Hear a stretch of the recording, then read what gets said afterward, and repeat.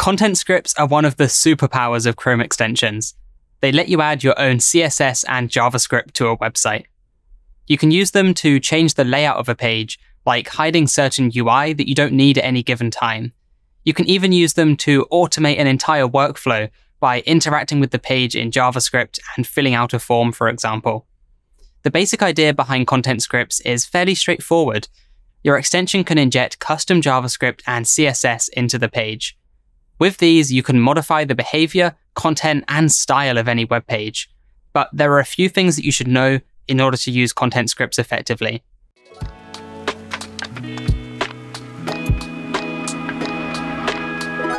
Let's start by talking about the various ways of registering CSS or JavaScript as a content script. You can register content scripts in your manifest or using an API, or even inject them at an arbitrary time. If you know you want the CSS or JavaScript to be added on every load of a given page, use the content_scripts key in the manifest. You can provide an array of match patterns to specify which sites the content script is added to. And the benefit of doing things this way is that the browser handles the injection and can do it at the right time, every time.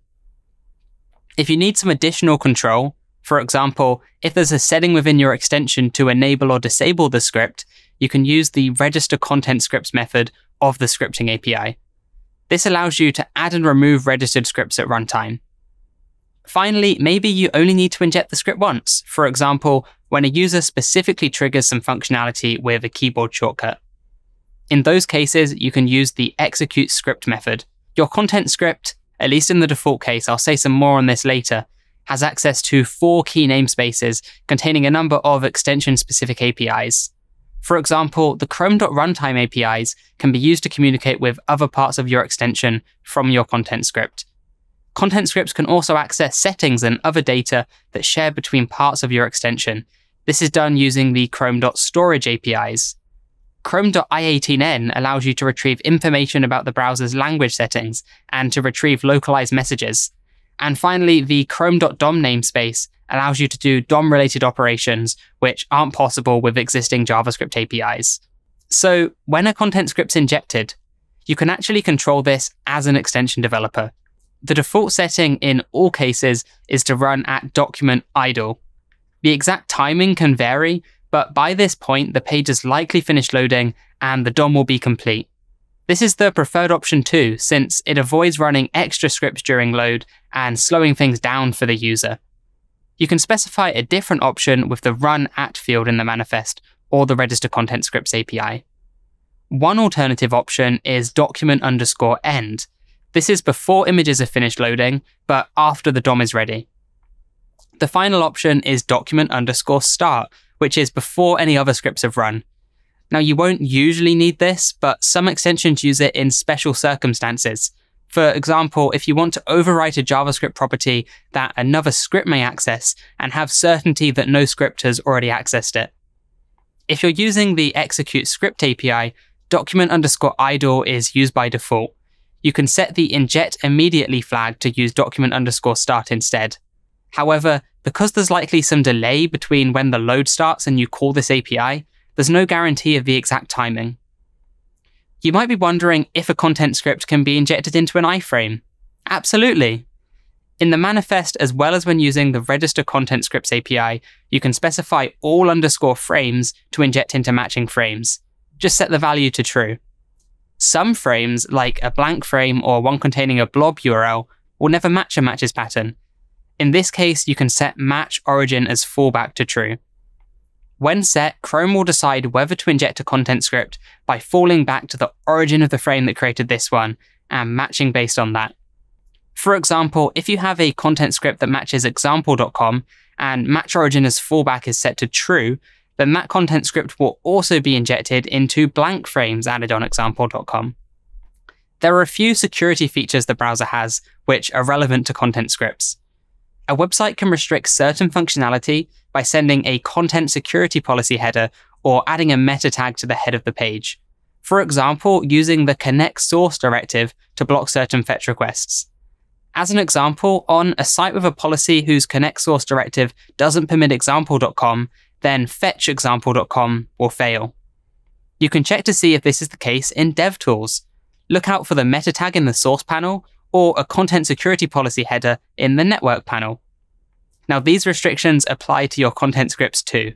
If you need to bypass them, send a message from your content script to another part of your extension and perform the work there.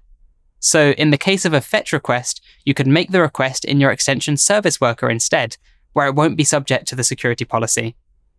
Similarly, the same cross-origin resource sharing or CORS restrictions that apply to websites apply to content scripts. For instance, if example.com tries to make a request to a.com and a.com hasn't explicitly allowed that, then the request will be blocked. These restrictions don't always apply in other parts of your extension. It depends on the host permissions that are requested in your manifest, but they always apply to content scripts. Now, if content scripts really just ran as another script on the page, it'd be hard to know that your content script was running as expected.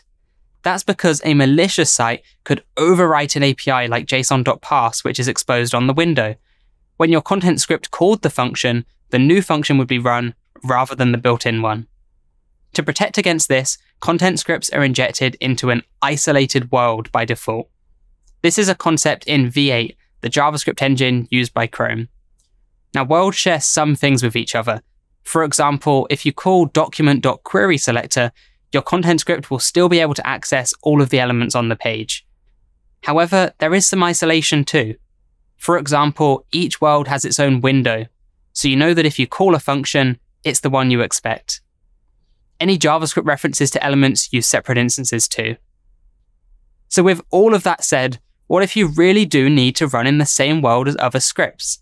For example, maybe your extension adds a new API to the page that other scripts will still want to be able to access. Both the content script declaration and the scripting API support the world parameter, which you can set to main. Just be aware that when you do this, your script will no longer have access to extension APIs. And of course, you have even less protection from other scripts running on the page, so avoid handling any sensitive data that the page isn't already able to access. Okay, there's one more thing that I want to tell you about, which can help you with keeping users of your extension safe. Put simply, you should limit the privileges you give to content scripts and avoid giving them access to anything they don't need.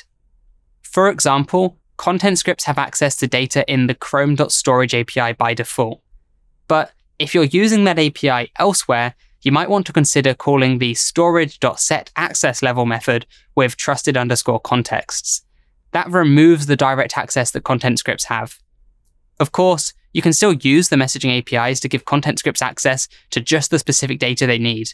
You're just limiting unrestricted access through the API to prevent a content script from reading data it doesn't have a need to read. Similarly, in any message handlers elsewhere in your extension, consider checking to see if the sender is who you expect using the sender.url property. This can allow you to return an error if a message comes from somewhere unexpected. For example, if a content script sends a message that you only ever expected your pop-up to send. So why is all of this important? Well, in the past, malicious websites have found ways to gain capabilities beyond what is exposed in JavaScript, compromising the entire process that they're running in. Despite being in a separate world, content scripts still run in the same process. So if a website manages to compromise the process, the other scripts on the page can access anything your content script can, and that includes sending messages impersonating your content script. So by limiting what a content script can do, you can limit the risk that this poses to users. And together, we can all work to make the web safer. Now you understand everything that's possible with content scripts, as well as how to keep them safe, we should talk about performance. Site owners often put a lot of effort into keeping their site fast. Fast and responsive sites keep users happy, and that's a win for everyone. Now, content scripts can have a performance impact in the same way any other script on the page can, affecting load times and how quickly the page can respond to user input. For example, you shouldn't add an event listener to an element and do too much work directly in the listener. Instead, send a message to another part of your extension and do any expensive work in the background. Similarly, follow all of the other best practices you can find in other videos on this channel and in our documentation. When you use the Performance tab in DevTools, you'll see any work performed by content scripts.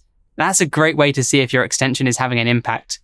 Try doing one recording with your extension disabled, another with it turned on, and compare the results. And that's all there is to know about content scripts. For more information, take a look at our documentation on developer.chrome.com.